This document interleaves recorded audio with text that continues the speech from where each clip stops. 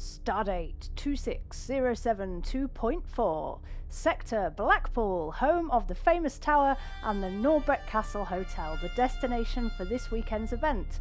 I think my good friend Leanne, who joined me, was even more excited than I was. Leanne's here. Are you excited, Leanne? I'm very excited. She's very excited. Live long and prosper, people.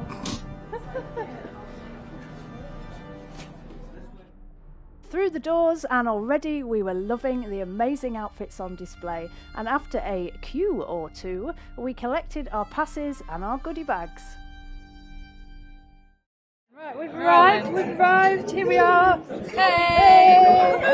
We've picked up our passes. We have, passes yes. For the weekend. We are Lieutenant 48 and 49.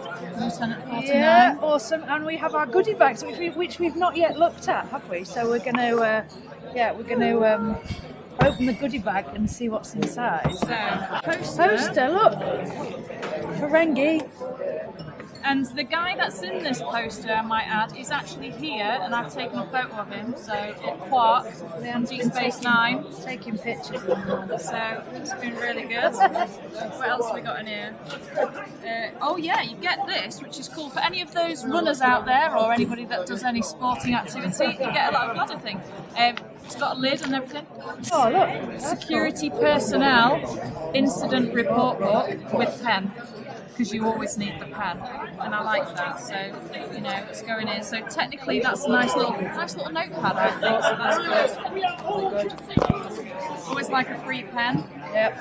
And I think that is. We're there. We've seen some nice outfits, haven't we? We've seen some awesome outfits. We've got everything from nearly every franchise going. So obviously, Normal's first edition kind of Star Trek, Next Generation. We've got Strange New Worlds. We've got Discovery. There was a Klingon stood at the bar earlier, which was quite amusing. I'm liking the effort of some of the people, and even those that haven't got like full-on outfits, they've got at least got tops on and stuff. So we're wearing our t-shirts. So mine's slim, kind of boldly go. Yeah. And you've got the Voyager. I've got my Voyager t-shirt on. Yeah. So it's good. The sun is shining.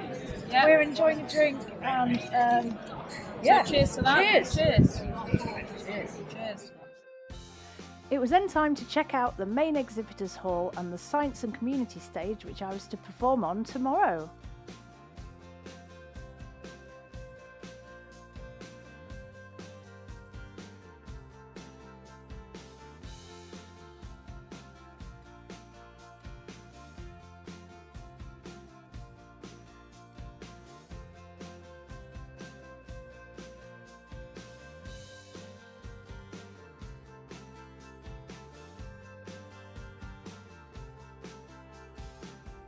Also available to enjoy was some of the original costumes used in the filming of the series, with my particular favourite being those of Kes and Captain Janeway from Star Trek Voyager.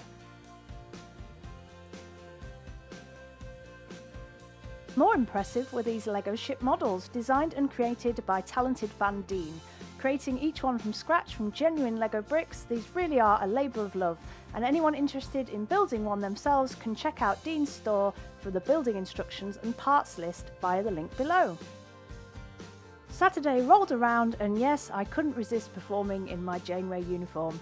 I was thrilled just to see my name on the timetable. Time to engage.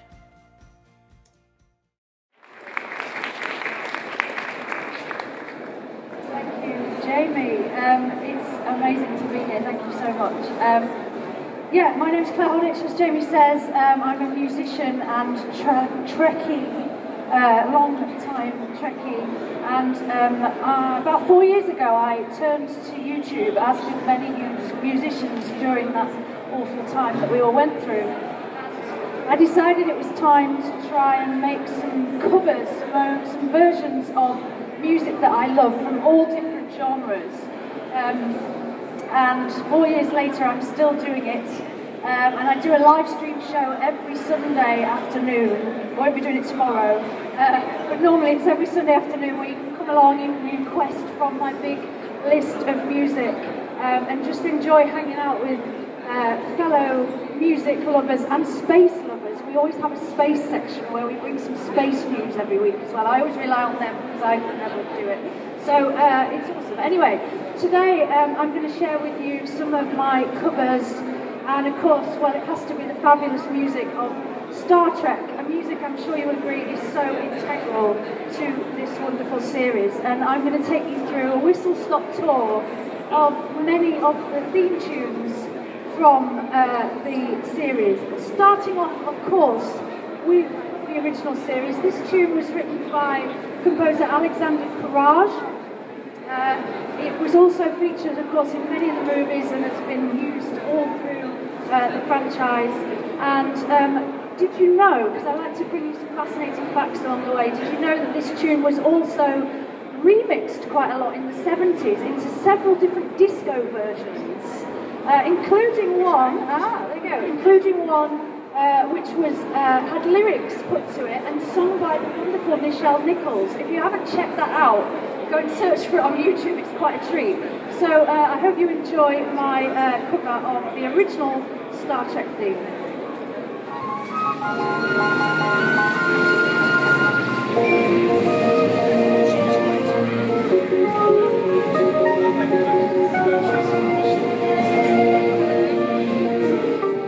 Well, what can I say about performing the amazing music of Star Trek at such an event?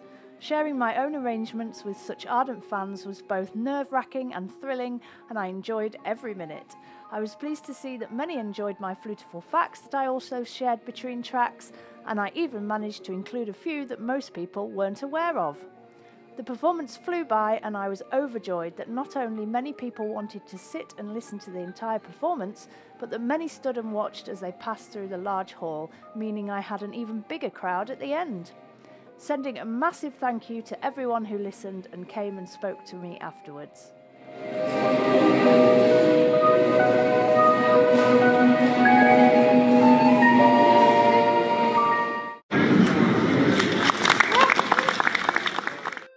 Performance over, and I was able to really relax and enjoy the rest of the weekend.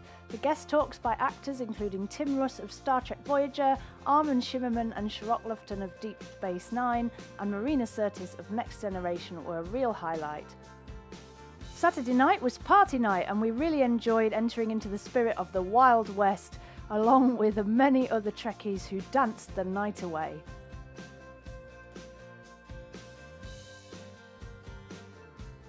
Last but not least, a mention to all the wonderful people who I got to chat with and enjoy the rest of the weekend with. Everybody entered into the spirit of the occasion, whether it was their first time there or they'd done it many times before, and being able to chat with such friendly, like-minded folk was what made it oh so enjoyable. Well, they were mostly friendly anyway. Special mention to my good friend Leanne, who took most of the photos and videos and supported me along the way. Trek fans really are the best, and I can't wait to see lots of you again at next year's destination.